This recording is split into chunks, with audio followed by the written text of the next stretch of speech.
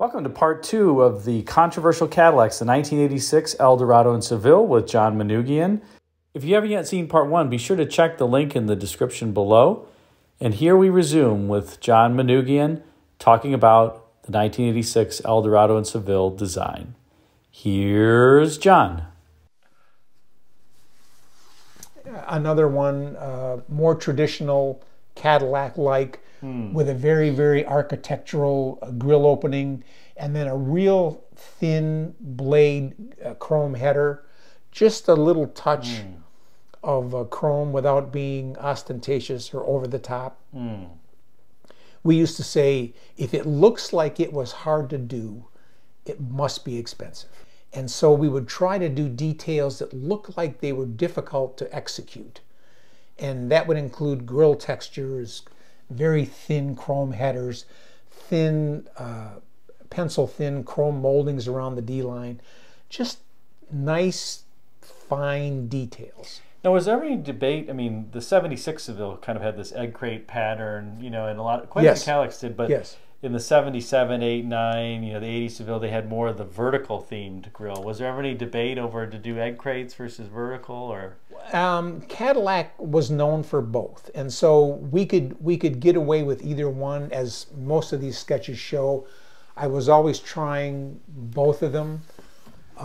This was a much more aggressive grille texture, which was probably un-Eldorado-like, but nonetheless, I would have proposed a black grille texture with just a chrome header. Well, we're getting into some of the things that also resemble, at least to my eye, some of the 92, you know, front end a little bit. A little bit, or the Eldorado Touring Coupe. Or the Eldorado Touring Coupe. Some of these were sort of a mental thing about maybe these could be the touring version versus the regular version. Like this one in particular, I get a little. This was a Seville. On the side profile here with the door into the roof. Right, so I tried the vertical texture, a little more prominent with the vertical texture, to pull it further away from the Eldorado. Since we were sharing the same hood and fenders with the Eldorado, I wanted to show a difference between the grille texture in the Eldorado and the grille texture in the Seville, hence the vertical texture here. Gosh, that's a good looking car. Thank you. I like the tumble home here too. It does, no, but it does to me, at least this portion back here kind of, it starts to resemble a bit of the next generation. Yeah, a little bit, bit. This is probably closer to the final Seville design. Again, it was pretty much this way, but I didn't show the ribs, and I would have had a smoked tail lamp housing with the red behind the black glass, and then the backups next to the plate. This car, I think, is actually aged pretty well, too. You know, I gotta say, I saw one of these the other day, and it didn't look bad. No. Because these cars had, the wheels were kind of out to the edges. We haven't talked about that yet. We haven't talked about what happened toward the end of this program. We were working with a very specific architecture package, if you will. And at one point, someone in the corporation, very high up, asked the question, are these cars going to be too close to the Chevrolet, the Pontiac, the Olds, and the Buick in size? And it's like the light bulb came on and everybody said, oh, you have a good point there. What are we going to do about it?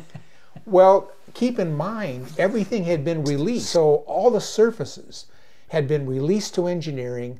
They were on the verge of cutting dies, which is, as you know, as a finance guy, that's the very expensive proposition. You don't go back on that. So they were on the verge of doing that, and they said, time out, we're going to widen these cars 80 millimeters, or 3.5 inches. That was a huge deal. Suddenly, but it was for the good, because now the cars had a much better stance and a proportion than this very narrow hippo on a bar stool look. It had presence. It had presence. The hippo on the bar stool, yeah. Hippo on the bar stool, we didn't want that. We wanted a car that had a great stance. And so adding the 80 millimeters in the center line of the car, both Eldorado and Seville, really helped the proportions. And so when I saw this Seville the other day, I said, you know, it looks pretty good. Yeah. It looks pretty good. It does. And at least Wayne said that at one point they were thinking of putting the V6 in the car because it was so narrow. They couldn't accommodate the transverse V8. Right, right. And so the 80 millimeters allowed them to put the beloved 4.1 liter V8 in there. Thank goodness. Here was a situation where common sense prevailed. And they did the right thing. We actually did the right thing. Can you imagine those cars 3.5 inches narrower? I saw them in clay, believe me. I know, it was not good. Were you waking up in the middle of the night? In a cold sweat, yes. This was an Eldorado proposal, again, toying with the idea of using the formed glass. I was very intrigued by that process. But that is cool. Found out it was very expensive to do that kind of... Before guys like me said, the John, scrap rate for Camaro Firebird was astronomical because they couldn't get the glass to sit right. They would heat it up, put it on a form, and the rejection rate was unbelievable. The scrap rate. They're scrapping all these backlights, so I got off of that. Well, they even had to put a power trunk pull down on those cars because people were slamming the... It was a disaster. I'm always very gentle with mine. There's no power close. And Good. Good. Yes. You don't want to break those things. No, I don't. Well, mine's a first year, and it's fragile, shall we say. Yes. This was one of the first sketches I had done for Seville, where I was going to do a very severe, upright, very slim pillared upper, which was unusual for that time. That wasn't anything that we had done before. But it was a very slim, light, airy upper. And you've got kind of the 76 Seville style block taillight there, or is that a version? Yes, yes, yeah. And you have the 67 Mercury style. There you go. See, he's dragging back that Ford. It must have just kind of hit me with a bolt of lightning. I was doing the sketch and... Gosh, that'd be a good place to put that, yeah. Seville proposal. This is cool. Again, this was a more traditional Cadillac 8-crate grille, but the rear was a very clean black smoked glass with a red reflex for the insert. That would look killer with LEDs today. With light pipes that we have today, that would look killer. That would be awesome. But the technology didn't exist. I mean, it was all we could do at this time just to get composite lamps and some of the taillight technology. But once LEDs came, it was a whole new ballgame. Wow. Now this last one is kind of interesting. You've got like a little basket handle here? That was an Eldorado, and I don't... Looks like there's something going on there with no, it's just the sketch of the interior. This is a pretty conventional roof. The roof panel would have lifted out. I was hoping it had a stainless steel roof. Could have been a Biarritz. Biarritz. A Biarritz. Because they did have the Biarritz Yes, still. they did. Yes, they did. And then... it had chrome... Yes. Moldings that went along the fender. And the half-final roof. God help me. Yes. I remember that.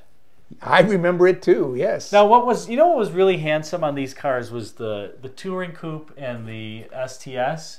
Those were a little more sedate. They were blacked out. A lot of the trim was blacked out. They had non-white walls. They had the badge in the center of the grill. Yes, I mean it was a little more geared to the European at the time taste, rather than the domestic taste, which was a lot of chrome, a lot of bright work.